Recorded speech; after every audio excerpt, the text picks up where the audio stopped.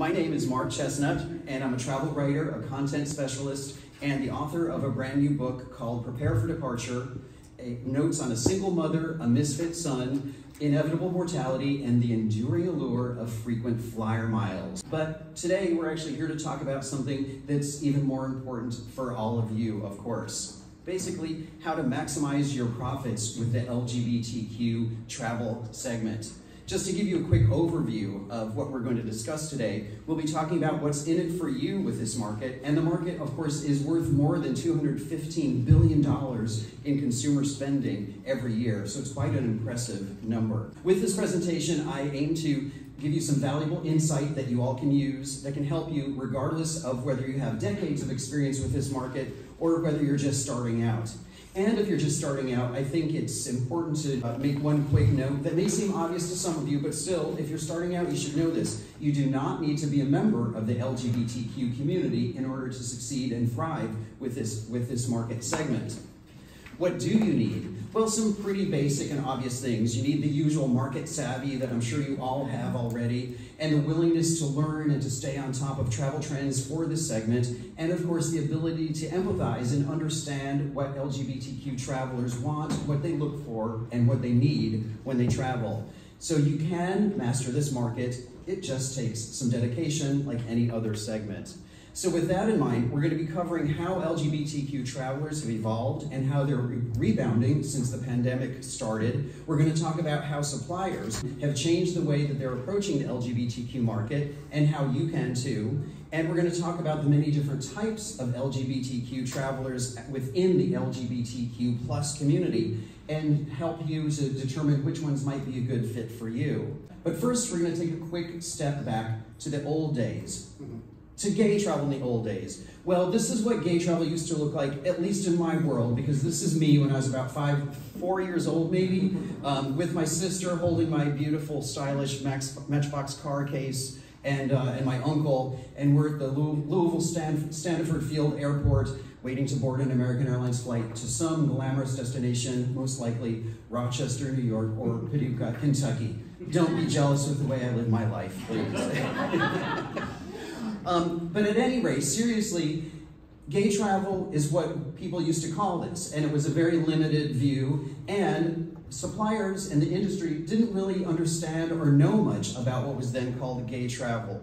But the good news is that things have changed, and it is no longer just called gay travel. LGBTQ plus travel is the most common terminology, but the world is different, and that's a wonderful thing because suppliers, tourism organizations, and travel advisors are paying attention to LGBTQ customers like never before. And you see a few rainbow-hued examples here: American Airlines, Marriott International, Hyatt, Celebrity Cruises are just a few of the suppliers that are addressing this market and doing a great job at it. And the media, of course, are doing a better job than ever at providing you with the news and information that you need to succeed in the market.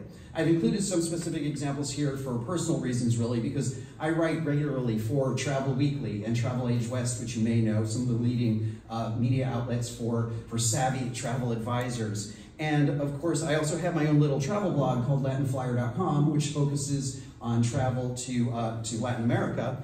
And for all of this, I frequently will include LGBTQ angles in my stories because it is an important niche, regardless of what your main area of specialty may be. And of course, the connection between sometimes I have trouble with the term. I should know it by now. So that's why I say it so slowly. And the connection between LGBTQ people and travel is one of the underlying themes in my book, Prepare for Departure. So long story short, we've moved forward in a lot of ways, and that's a really, really nice thing. But why should you care about this market? The fact that you all are here probably means that you all have a good idea about why you should care about this market, but let's just go over a few of the main selling points, really. Spending power is one of them. As we already mentioned, the LGBTQ community has quite a bit of money to spend on travel, and that's very attractive for all of us. The ability to travel is another. According to multiple studies, for example, LGBTQ travelers are more likely to have a passport than the average US traveler. So that means that a lot of them are really willing and able to pick up and to go off and explore the world, and you all can help them do that. Another thing worth noting are the diverse interests of the LGBT community. The LGBTQ market is filled with people who represent diverse age groups and genders and budgets and interests. So that means there are more sales opportunities for you. And we're going to go into this a little bit more in just a little bit. Another great thing is that the LGBTQ community has proved to rebound relatively quickly following hardships and downturns in the marketplace. Very similar to what a lot of us have been experiencing with the pandemic. In other words, these are people who can make really, really great clients for you, as some of you already know. Speaking of the pandemic though, what have we learned from the pandemic? We're all still talking about the challenges that we face, the challenges we're still facing, and what the new normal is, and the LGBTQ market is no different. We're still kind of reviewing things and finding out what the new normal is. A key few findings: travelers in this segment are more likely to be resilient than some other markets and to return to travel in a bigger way. They're kind of making up for lost time. In addition, their tastes continue to evolve, and we don't really know what the new normal may be yet for the market.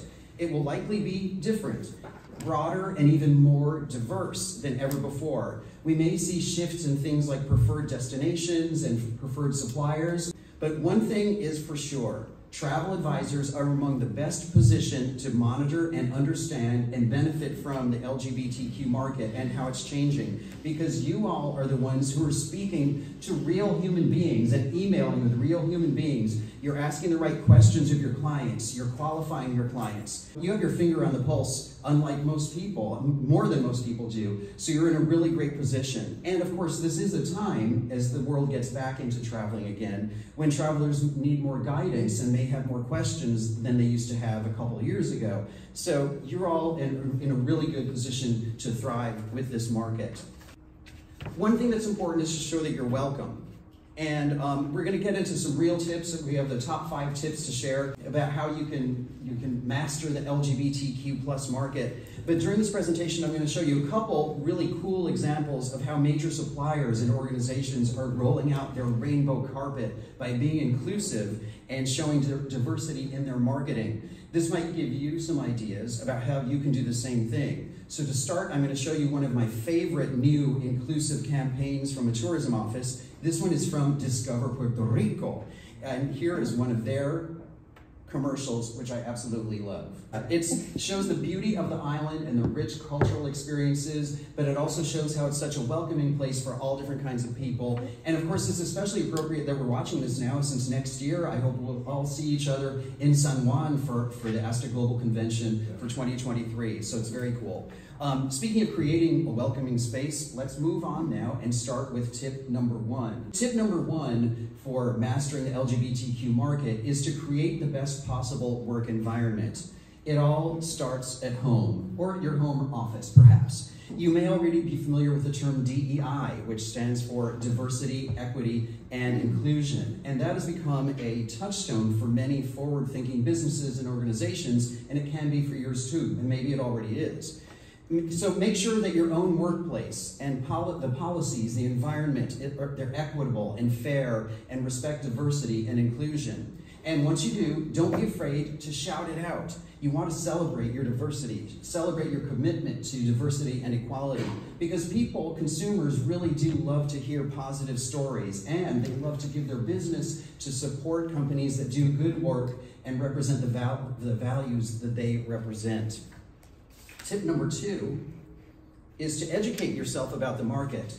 Knowledge is power, of course, no matter what the topic is. And when you'll do much better with the LGBTQ market when you give yourself a solid foundation of education, not only when you're starting out, but also as an ongoing process to keep you in the know and on top of things. Of course, you're already taking a good step by being here right now this morning, but to stay on top of the market, you can also consider attending conferences like IGLTA, the International LGBTQ Travel Association, and Proud Experiences, another organization that hosts LGBTQ tourism events. You can also see what your own consortium and supplier partners offer in the way of education and resources. ASTA, for example, offers a DEI masterclass, and Internova Travel Group has partnered with Proud Experiences. You can also subscribe to LGBTQ newspapers, magazines, blogs, and websites to stay on top of news and trends. And of course, I'm sure you already read your trade publications and websites like Travel Age West and Travel Weekly, so there are a lot of resources out there for information. Tip number 3, and this is also very important, try to avoid the one-size-fits-all approach to this market. You know, it's so easy to slide into talking about the LGBTQ market as if it were this one big monolithic group of people who are all the same. In fact, it's almost unavoidable, especially since we're standing here right now and sitting here and talking about how to serve this market. It's easy to overgeneralize.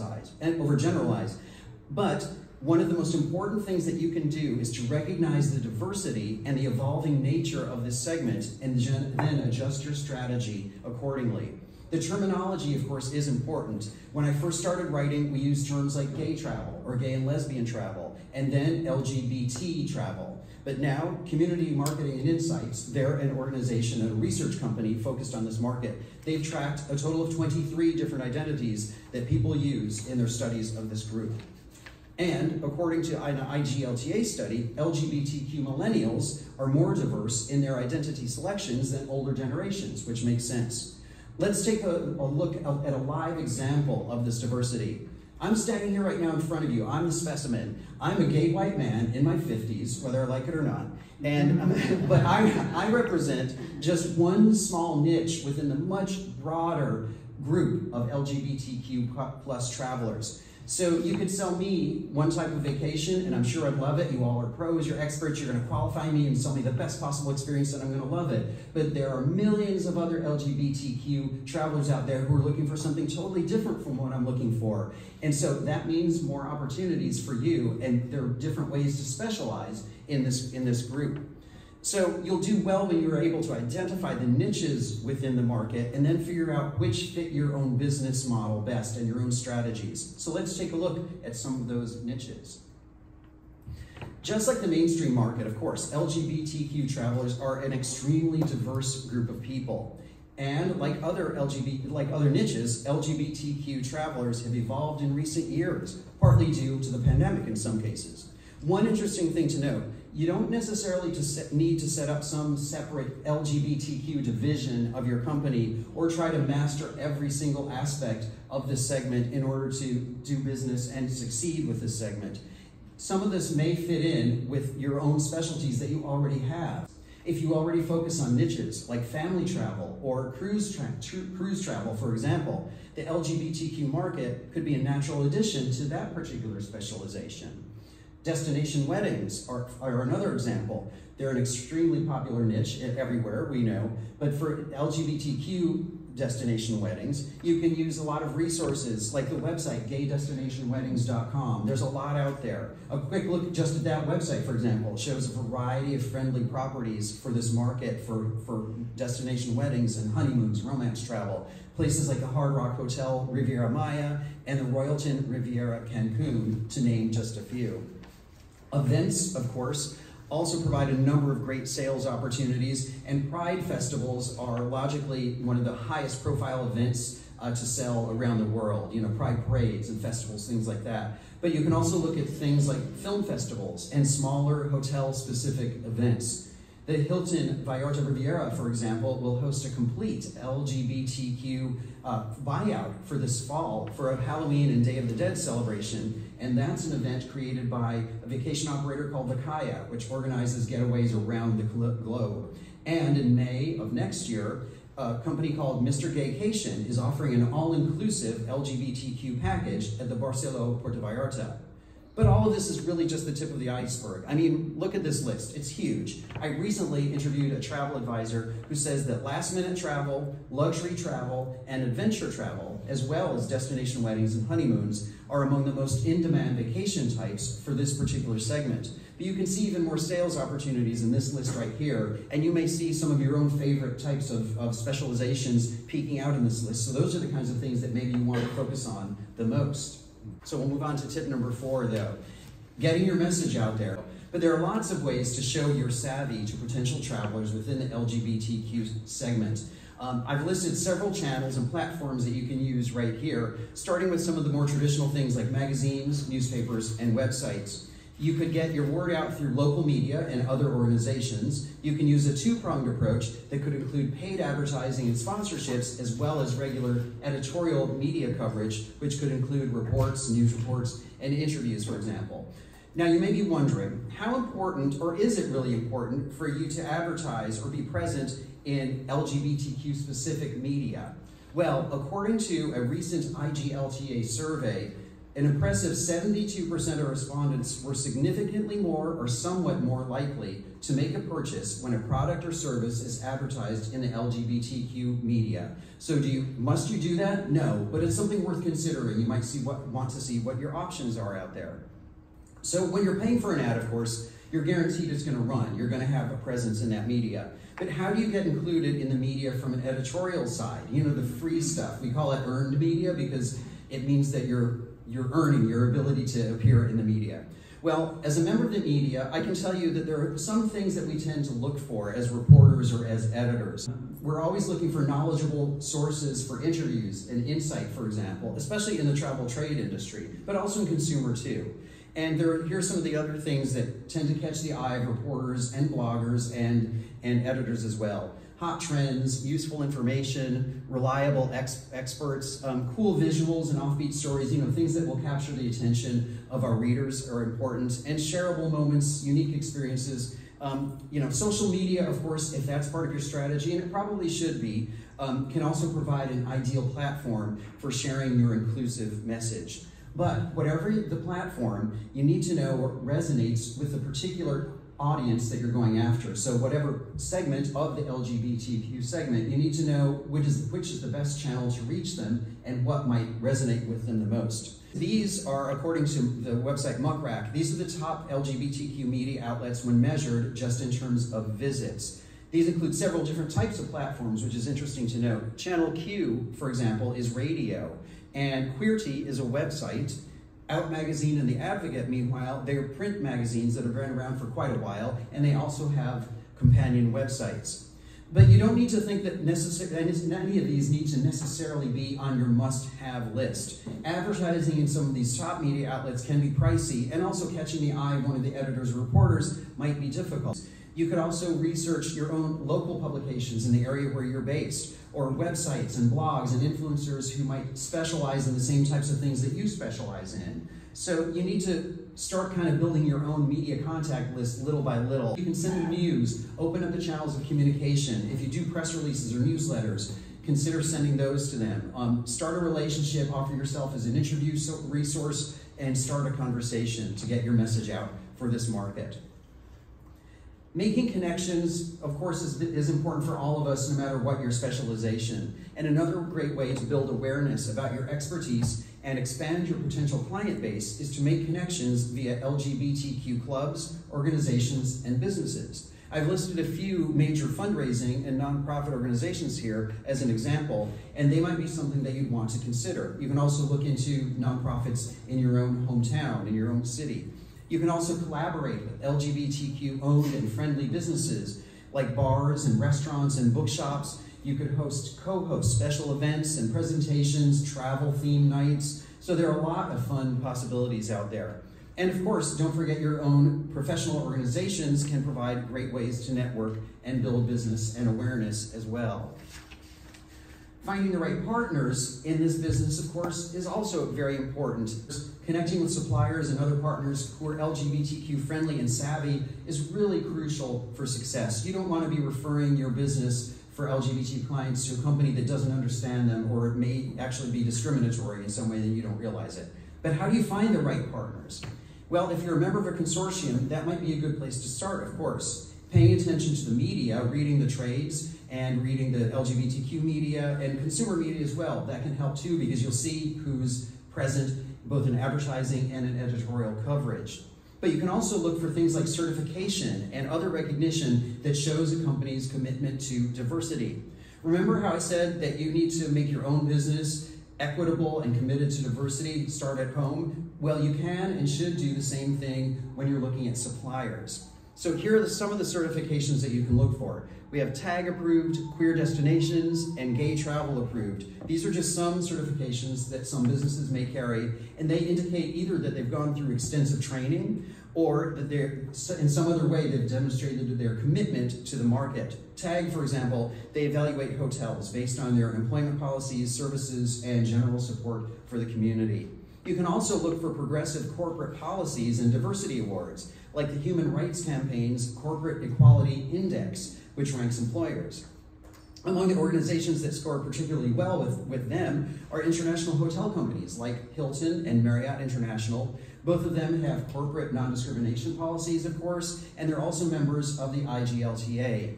Booking hotels like these that follow progressive corporate guidelines is one way to ensure a more consistent standard of service for your clients and more equal treatment regardless of the destination. And speaking of destinations, let's take another look at another list, and with the top LGBTQ vacation destinations in the United States. But then after we take a look at the list, I'm going to ask you to partially forget that you've seen it, and I'll explain why in just a minute. Now, this list is from a CMI survey, and you can see that New York City, Chicago, and Las Vegas rank the highest. But according to a recent survey by Vacation Renter, travelers currently consider San Francisco, where we are right now, New York City, and Los Angeles as the top 3 LGBTQ-friendly cities in the United States. So you'll always find slightly different rankings, slightly different results, depending on which survey it is, when it took place, and who was surveyed. So that's why you need to kind of keep an open mind. And I'm telling you to partially forget these listings also because I don't want you to limit yourself to just the top most obvious choices, because after all, LGBTQ travelers are a diverse group of people, and destinations of every size can fit their tastes. Cities like Louisville, Kentucky, for example, and I'm not just bringing that up again because I was standing there with my Matchbox car case when I was 5 years old, but Louisville, Kentucky is an example of another destination that's smaller and may not be one of the first things that pops into your mind, but they pulled out the stops to show how friendly they are with this market. They've advertised heavily in LGBTQ media like Passport Magazine, which is the biggest LGBTQ travel magazine in the United States. And Destination Louisville, in fact, recently participated in a webinar called Creating a More Inclusive Travel Experience, hosted by the U.S. Travel Association. So how do you find these other lesser-known destinations to sell? Well, of course, you can ask your clients, you can ask your friends and family, and of course, again, read the media. Whether you're following, websites or blogs, social media, or the trade journals. There's a lot of ways to find out things that you might be able to sell, destinations that could interest your clients that are way off from this list. But whatever the destination you're selling, remember that above all, LGBTQ travelers need to feel safe, they want to feel comfortable, and they want to feel welcome. We'll go international now and take a look at the top international destinations, also according to the same CMI survey. It's no surprise that Canada and Mexico rank especially well since they're so close by. And we can also find some additional insight from the survey by Vacation Renter, which last year found that travelers considered the Netherlands, Canada, and the United Kingdom as the safest international destinations for LGBTQ solo travel. And of course, there's always good news about new hotels and destinations that are making greater efforts in the marketplace. Queer Destination, for example, recently certified several hotels in Mexico, including the Thompson Playa del Carmen, the Hard Rock Hotel Los Cabos, and Mundo Imperial, which now bills itself as the first Mexico-based hotel chain to receive the Committed Entity certification. The destination of Los Cabos, by the way, speaking of them, also recently received certification from Queer Destinations. And LGBTQ tourism in Los Cabos, in fact, now makes up an impressive 16% of the total number of visitors every year. That's according to statistics from the Los Cabos Tourism Board. The number of friendly destinations continues to expand, so you should always keep your eyes open for the next hot destination and always look beyond the top of the list that you might see here. And to that end, I'd like to share a recent quote from Brian King, who is the president of Marriott International's Caribbean and Latin America operations. Here's what he's saying about how things are changing. While the Caribbean and Mexico continue to be top travel destinations, I'm particularly excited to see the expanding embrace of the LGBTQ+ community throughout other parts of Central and South America, he said. We expect to see an increased level of interest for Argentina, Uruguay, Brazil, Colombia, and parts of Chile. where gay, queer, and trans travelers will find thriving communities and plenty to explore. So in other words, the list is growing and the list is diversifying, and that is really good news for travelers and for travel advisors. Now, before we open this up to discussion and questions, I just want to remind you, if you haven't been reminded enough already, of the value that you all provide to the travel community and to travelers, and especially to LGBTQ travelers. The role that you play can be so important in the lives of LGBTQ travelers, and I can say that as an LGBTQ traveler myself, because you all have your finger on the pulse, you know what's going on, and you know how to connect travelers with the best possible experiences. To drive this home, I'm bringing up yet another quote. This one is from Gavin Miller, who's the Executive Vice President of Travel Edge. During a recent interview I did with him, he told me this: "As the demand for the human expertise of a travel designer has increased over the last 2 years, LGBTQ plus travelers are finding added expertise and security when working with a true travel expert who understands the needs and dreams of the client. LGBTQ plus travelers are often looking for travel experiences that are not one size fits all. With a travel expert on their side, LGBTQ plus travelers can unlock hidden perks, special amenities, signature welcome cocktails, LGBTQ plus safe spaces, and so much more." And I think a welcome cocktail sounds really good right now, because I think it's almost 12 noon here, right? Well, it's 12 noon back in New York where I'm flying tomorrow, so I think it's not too late. But at any rate, with that, I'd like to share my contact information with you. I'd love to open the floor here, and I'd like to start with a question for you all, and then if you all have questions, we can kind of go back and forth. For those of you who have been in this market for a little while, especially over the past couple of years, what kind of evolution have you been seeing in the LGBTQ travel market? I'm seeing a lot of singles that are looking to meet. Interesting. Yeah. And do you think, has that been happening more since the pandemic started? I think so. Yeah. Wow. And older, like in their 50s. Right. Yeah. And so the singles then, what kind of travel are they looking for when they're booking, would you say? They're wanting, situations where they can meet other like-minded people, and whether it be cruise or Mexico, that kind of thing. They're a little bit nervous, and they're nervous travelers, so they kind of looking for more group things, and so that would be something I'd like to know more about. Are there actual companies that focus on, putting together those kind of trips for like singles? For singles, right. Yeah. Right, because they're looking for like a safe, comfortable, group experience as opposed to just doing a solo trip to Europe or Asia. Somebody. Yeah. Right. Yeah, that's a very good point. Yeah, about the growing popularity of single travel in the LGBTQ market. And yeah, like for example, the examples that I mentioned in Mexico, there are some full hotel buyouts that can be very good for a single traveler. And for different age groups too. Some of them might be more youth-oriented, like 20-somethings. Others might be more, middle-aged, in 40s and 50s. So yeah, the good thing is there are a lot of options, and there's a growing number of options there. Like with a hotel buyout, or also cruises, like you said, there are full ship buyouts. But then there's also a lot of cruise ships now. Obviously, we'll have the social mixers and things like that for LGBTQ travelers. So there are some good options out there. So when there's a hotel buyout, that kind of thing, is that something we can book into?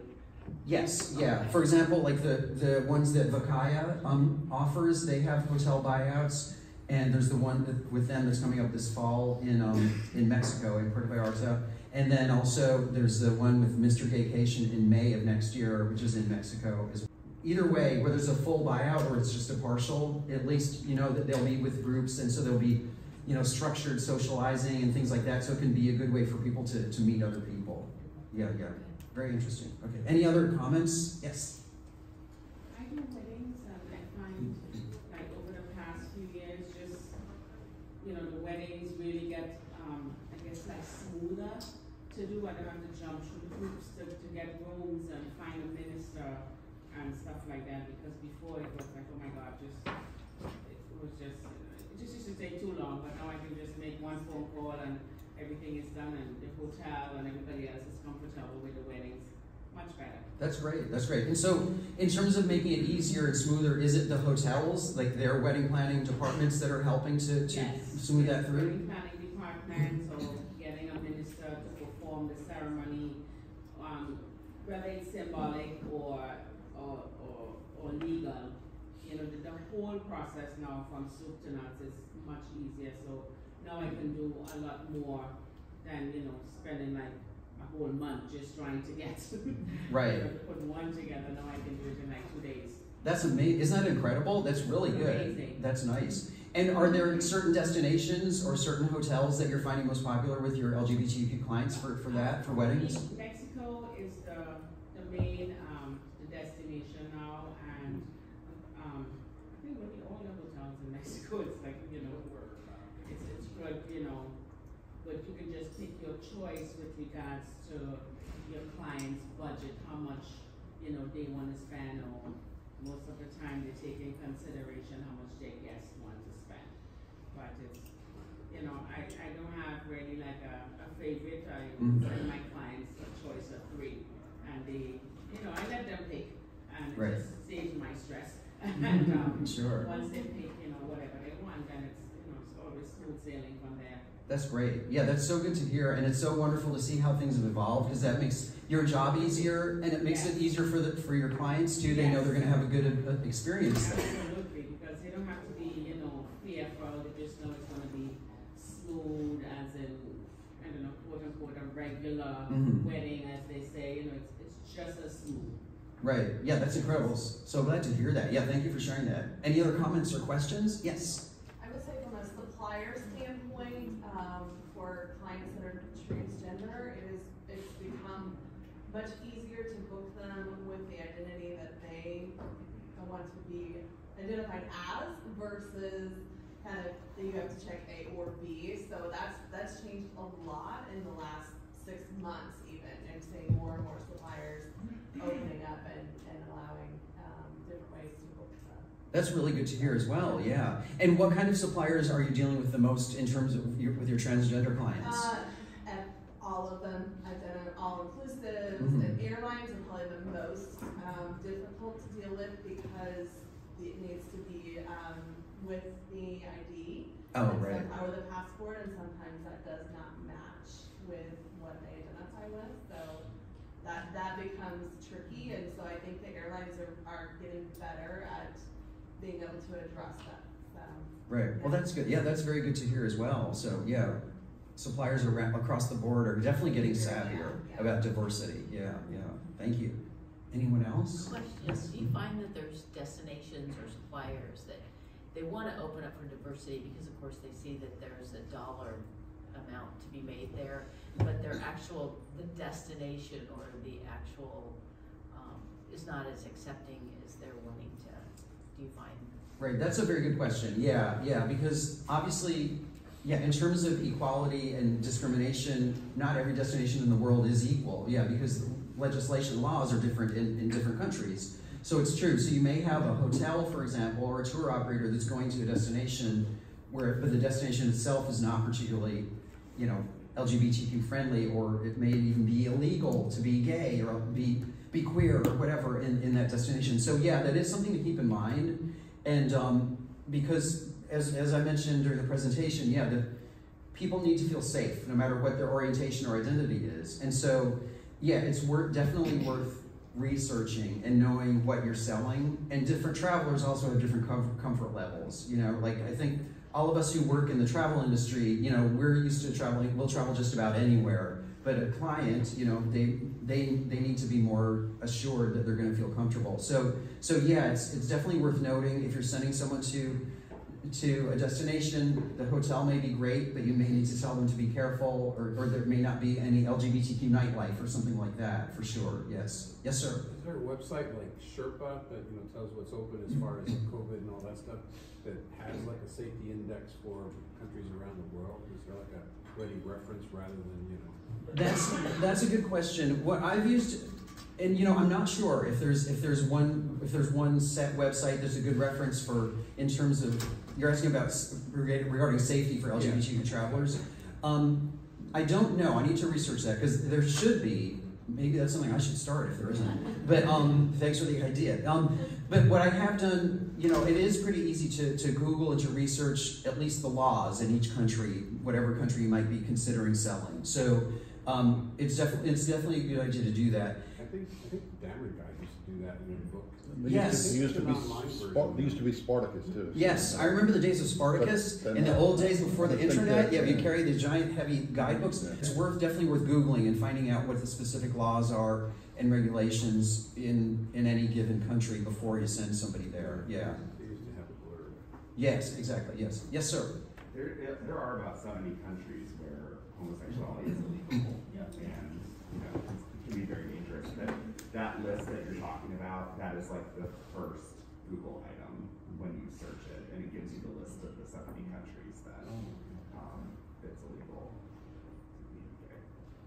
Yeah, that's the thing. Sometimes, since we're standing here talking about how things have progressed, but there still are this large number of countries where it's just plain illegal. And so, do you want to go? Do you want to go there, or do you want to sell that to your client? That doesn't mean that I've been to countries where homosexuality is illegal, and I've had a wonderful trip, but it's not the same kind of trip that I have if I go to Puerto Vallarta.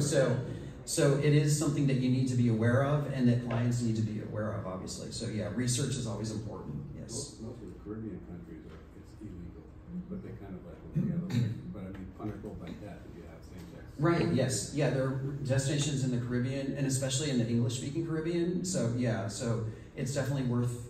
Yes, you need to research, and also make sure that your clients feel comfortable and are informed about that, for sure. Anyone else? On a lighter note. On a lighter note, yes. Yeah, because most of my clients are LGBTQ. Mm-hmm. I've just been around for a couple of years, so it's growing. And I'm finding that, if I suggest, hey, I can book a trip to Puerto Vallarta, I say, oh no, I know Puerto Vallarta, I know how to get there, I know where to stay, I know all the food chairs and all that stuff. Mm-hmm. What I am finding is more, they want to go to places where they haven't been, more diverse places, Spain, Portugal, that kind of thing, Mm-hmm. which is kind of cool in a way. It just looks kind of cool that, that the proverbial gay destinations for gay people, San Francisco, Puerto Vallarta, New York, and all that stuff, they all know about. But Right. it's the other stuff that you got to look at to sell.